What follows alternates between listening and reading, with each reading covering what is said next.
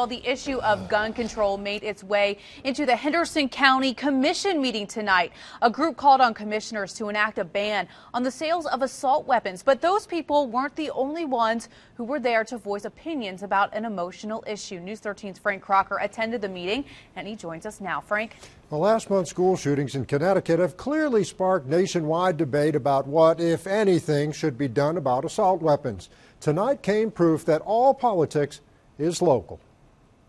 I'd like for all the people that are here for this particular resolution to stand. Thank you. But it was a crowd divided over a resolution calling for a ban on all sales and purchases of semi-automatic weapons and ammunition clips that hold more than 10 shells. The definition of assault weapon is nebulous at best and a moving target.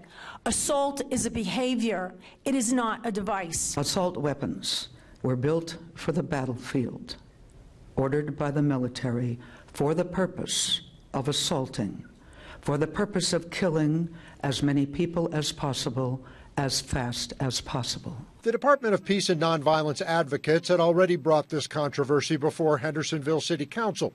Tonight, there were more people in attendance and a much more mixed reaction. Those of us supporting the resolution before you believe that the growing number of weapons, similar to the one I carried in Vietnam, is a threat to all of us. We'll not stand down if you try to pass laws like this. We will fight you to the bitter end.